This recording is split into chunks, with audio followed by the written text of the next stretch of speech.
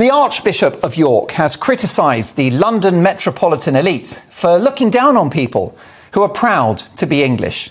The Most Reverend Stephen Cottrell said such people should not be treated as backwardly xenophobic. He called for an expansive vision of what it means to be English and for the country to recover a sense of national unity. Writing in the Daily Telegraph, he questioned why being patriotic has become a taboo and how right he is to ask. Meanwhile, it's been revealed that the government have spent more than £163,000 on Union flags in the last 2 years. £163,000. What a disgrace. It's not nearly enough. They should be spending millions, because a population that loves its country will always be happier, safer, more united, and of course, more successful. Patriotism is often conflated with nationalism, usually by those with a political agenda or an axe to grind. There's a very big difference between the two. History teaches us that nationalism is a profoundly negative force, an arrogant, egocentric worldview that says that your country is good and other countries are bad, and that you are in some way superior. Nationalists seek disruption and division, separatism and war. Patriotism is quite the opposite. It's a love for your country, its people, its values, its culture, its language, its institutions and its history. Nationalism is a negative force, patriotism an abundantly positive one. It's both a lie and a slander on the English, for example, to say that loving their country and flying the flag is regressive or even xenophobic. How dare they? And outside of England, where sadly the flag of St. George has far too often been a badge of shame, can you name me a single country on the planet that doesn't wave the flag, puff out its chest and declare its greatness? The United States, the most successful country in human history, is the perfect example.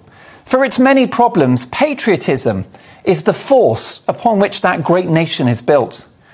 And whilst waving the Scottish saltire or the Welsh red dragon is widely encouraged and celebrated, and rightly so, waving the flag of St. George will, in many circles, see you judged, condemned, or even cancelled. It's because there are too many people in this country who hate this country and want to see it divided, but they won't win. As the Euros demonstrated this summer, when the adrenaline of a Harry Kane penalty begins to flow, and when a few pints of celebratory lager kick in, the patriotism, the love for England among our uniquely diverse population is there for all to see. English people of every racial, cultural and religious denomination were cheering the England captain and the team. Our diversity is the very best thing about this place, and it's unity for which we must now strive. And that's where the flag comes in.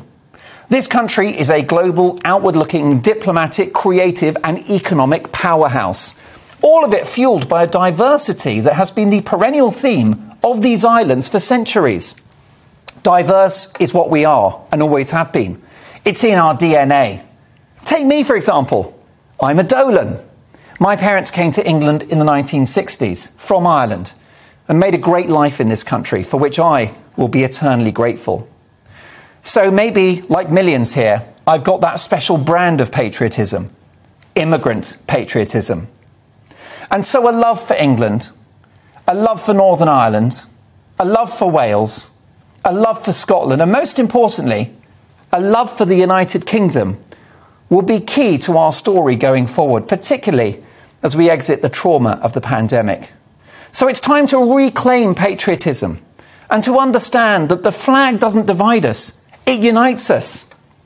The love for this country is strong, and it's not something to be ashamed of or suppressed. It's something to be encouraged and celebrated. Don't take my word for it. This country is so great, we literally named our channel after it. Cheers.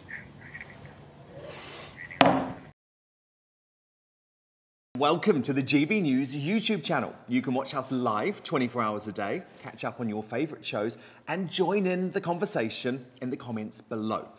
Don't forget to subscribe and you'll never miss any of our exclusive content.